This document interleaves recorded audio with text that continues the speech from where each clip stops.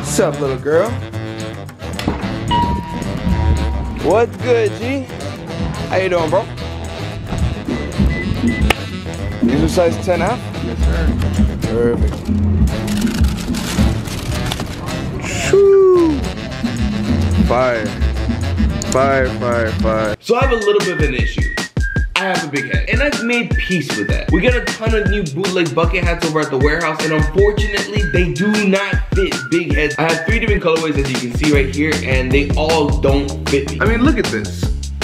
This thing is completely crushing my cranium. It's like putting my head through a freaking vice. But here's a fun fact. Conditioner actually helps out stretch out cotton threads. If you ever took out your clothes out of the dryer and they kind of shrunk, there's a solution to that. If you want to stretch your shirt out, all you have to do is soak your shirt in water and conditioner. And while the shirt is being soaked, that's when you're gonna try to stretch the shirt. And then you would hang it out to dry. Do not throw it back in the dryer. That would just completely defeat the purpose. The more you know.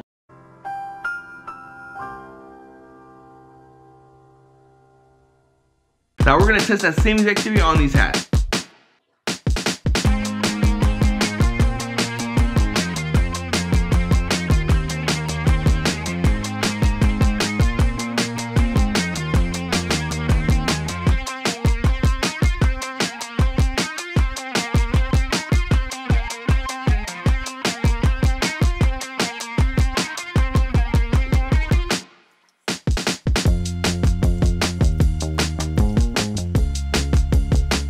So instead of doing the conditioner method like I would do on the t-shirt, instead of trying to stretch out the hat inside the water, I decided to leave the hat soaking wet, and I've rinsed off all the excess conditioner, and I decided to put it inside the pot in hopes that the conditioner was able to relax the cotton threads and maybe stretch out the hat.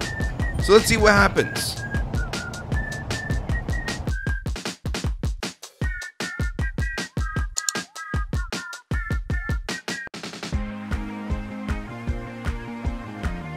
Alright, so the bucket hat finally dried up, so let's check it out. Oh, wow, that's a huge improvement. Now, it may not look like it, but in actuality, wow, this fits way better now. This fits so much more comfortable. So now we can confirm that the conditioner method works. Slap a thumbs up, guys, if you want to see more projects like this.